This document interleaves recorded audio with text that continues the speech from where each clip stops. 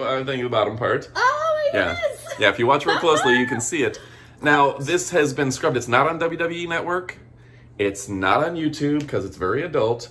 We found it on the Hub site.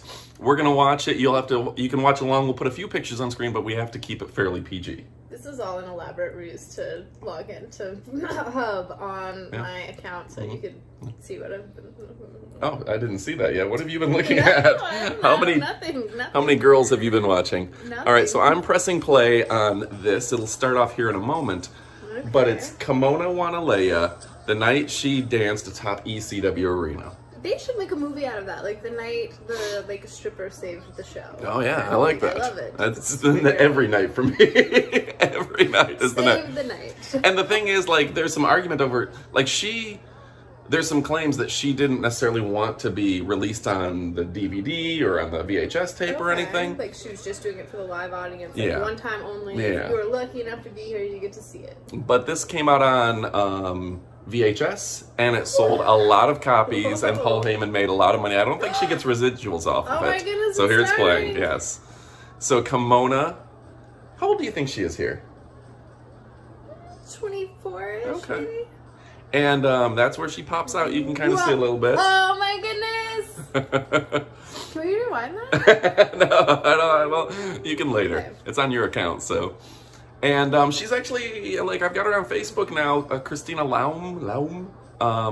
Really sweet lady. Still posts a little bit moderately, like, sexual memes. Like, she's kind of fun. She's kind of edgy. She is great at what she does. She's a great dancer, right? Great calves. I'm an ECW fan now. I already liked it before because I liked that, you know, it had the rock and roll feel. You felt like you're at a concert. Yeah. Love the performers. I like the crowd when we saw that, like, those people were just tanked. Like, they were so drunk and rowdy and kind of fun. I like the energy of it. So I'm assuming that the crowd is just going crazy right now. Well, and you'll notice the only thing that Amy has seen so far was John Cena versus Rob Van Dam, which was WWE's attempt to recreate this. They bought the company and they tried to bring the fans in, put the wrestlers versus like WWE guys. Yeah, one night stand. Yeah, look at this guy just taking zoomed pictures of. She is just down on that. Is a very dirty floor. Yeah, is that? Yeah. I love it. Wow. So what do you? She is amazing. She is a great dancer. I would go to more strip clubs if there was this level of talent there. And COVID. Oh, awesome. Yeah. So if you look. Whoa. Another. Yeah. Now, one of the other notes here is there's a lot of holes being pushed into the drywall right now. Is that what that? Look, there are guys just poking holes in the drywall from the locker room so they can see. They're literally poking holes in the wall. This lady needs a biopic. Like the night people started tearing down walls to see her striptease. I would have poked a hole in the wall one way or the other. Amazing. She is like taking her outfit off underneath a towel and then putting it back on underneath the towel. She's very talented. She's a very talented young lady. Whoa! I don't know who she might have been dating at this point. Like, I assume that maybe she was dating, like, Raven or somebody. So, again, Raven a girl? Raven's a boy, but I like the way you think. It sounds like a girl's name. So, leave us a comment below if you know, like, how she got involved in wrestling. Hole. You notice these holes are getting bigger and more frequent. The boys are very interested in seeing this. Wow. Are you wearing your John Cena shirt for ECW? Ooh, you'd be kicked out of the arena. And she put her outfit back on somehow under the towel. It's magic. She is so good at what she does. I'm glad that she has that towel on the floor now because the floor is like freaking me out. I don't want her touching that too much. I like a dancer who brings a blanket for the stage. We've seen that before. Yeah, one time it was Tampa. And, Tampa's, you know. So that story was this lady said her knees hurt, so she brought like just a full-size blanket with her on stage. She did not have Kimona Wanalaya's dancing skills. No. She was much older. But she just took, like, yeah, that happened. So I have to wonder. I don't know what this words can't be you're allowed legal, to say, right? So I'm just like, nah. This can't be legal because. Wait, she's allowed to dance. There is no age restriction to get in the door. You can't do a striptease for 10-year-olds, can you? As long as you don't take anything off. Things popped out, and she did take everything off. But she had a towel around her. Kind of. Are they tipping her dollars through the holes oh, now. Oh my goodness. Yeah, she only made $1 for this. This isn't fair. And look how dirty that towel is now because it was on the ground. yeah. You know I'm. Oh my God, yeah. I'm too. You're worried about her hygiene, but yeah. I want my ladies to be clean. That is not good. Yeah, there's a certain level of clean to dirty ratio that has to hit the apex. She's good at what she does. Yeah. And this is. They can't see what you're doing, so you can't just say she's good. There is no other words that I'm allowed to say on YouTube to describe what she's doing. I'm not falling for it. You're not getting me in trouble. We are not getting a violation for this. No. So that's unfortunate part about YouTube. WWE and YouTube have done everything they can to take. I think she's got a finger in. See, there's nothing you can say. You cannot talk about those fingers. Our thumbnails is going to be. There we go. So this kid over here is just like, you guys are crazy. So. But that's incredible. So all the people that came to ECW that night were just like, whoa, surprise, extra, bonus. Like, what do they call? Like in baseball when you get extra innings or something. Like this is overtime. This is like a halftime show. They got a halftime show, I think would be the correct term. But you got like way more than you paid for. If you thought you were just gonna see some dudes wrestling and then all of a sudden you get to see this. Yeah. Like that's. And it's interesting because WWE tried to emulate this and do a lot. You saw their attempts with Sable and. But this is like. This is more authentic. Authentic and dirty and like almost like. It seems like we shouldn't be watching this. What makes it better? Yes. Things could pop out, you don't know, like, what might happen.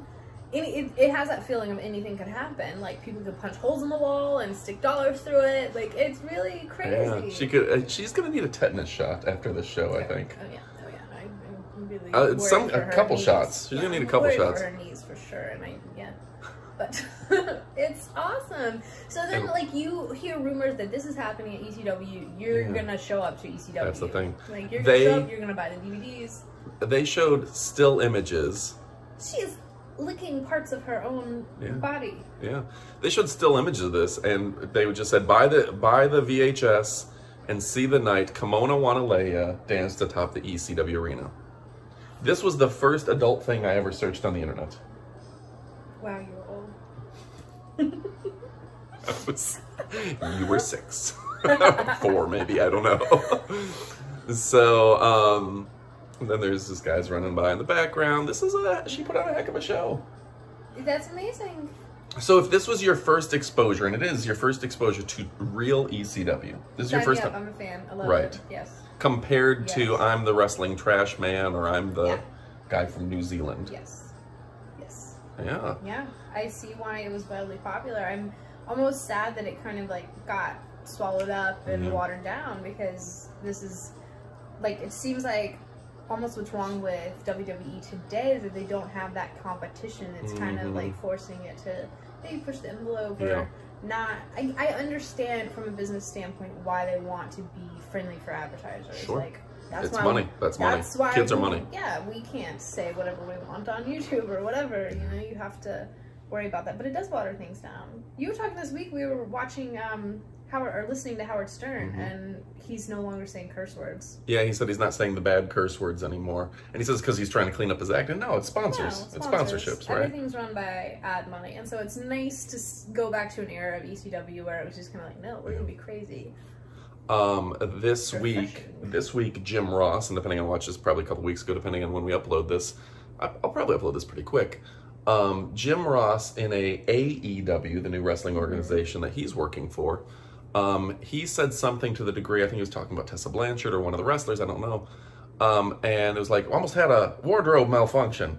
And he's like, I wish that would happen or something. You know, he just said something in passing. And the internet practically tried to Me Too him. It was like, I can't believe he's sexually harassing these girls, saying he hopes their boobs pop out during a wrestling event.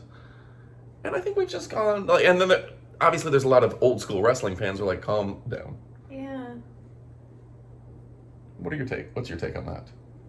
I mean, I haven't heard it, so I don't want to speak on something that I haven't seen in context. I could see where if you are a wrestler that you're trying to be taken seriously from that girl's standpoint, that she might be like, come on, I'm trying to do my job. I don't want you to wish that I got, you know, but at the same time, like, yeah, I don't think she said anything about it, but yeah. Yeah, I could see if somebody has a right to say something about it, it's her. If she felt that way, if she felt like, hey, I'm trying to do my job, like, stop wanting to just see my tits.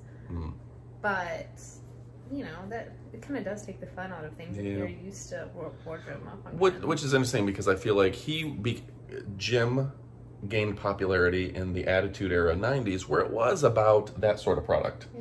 And then now it's like, well, I can't say the things I would, which made me popular. And the internet, our fans can correct us. I don't know who the female wrestler was involved. If it's Tessa Blanchard or someone else, please leave me a comment below so I know. I didn't research this before we talked about it. But yeah, so that was fun to watch. Yeah. Thank you, Amy, for joining us. Again, Amy is brand new to wrestling, so leave us comments below what we should watch. Definitely more ECW stuff if you have recommendations. This is my, I think, 3rd introduction to ECW, and so far it's like 3 for 3. What did we see so far? The Sandman, and I don't remember who. Oh yeah, we didn't record that. We was just. Oh, that was just for. It was before we watched the other match. Okay, Sandman, and then the Van Dam versus John Cena. Can't see me shirts. She's a big John Cena fan. No, I just found this. And this. Hey, what's up with everybody in the world? This your boy Kylie Muscle. And as you see, I represent muscle and fitness and cuts and striations. You see what I'm saying? And this is a shout out to the team at Energy. You guys are doing a great work, man. Nobody cares more about fitness and nutrition than I do. So keep up the good work. It's all about incredible gains and great results. Stay motivated. Love y'all. Let me give you a little more inspiration and motivation. Look at them cuts. Love you. Stay blessed.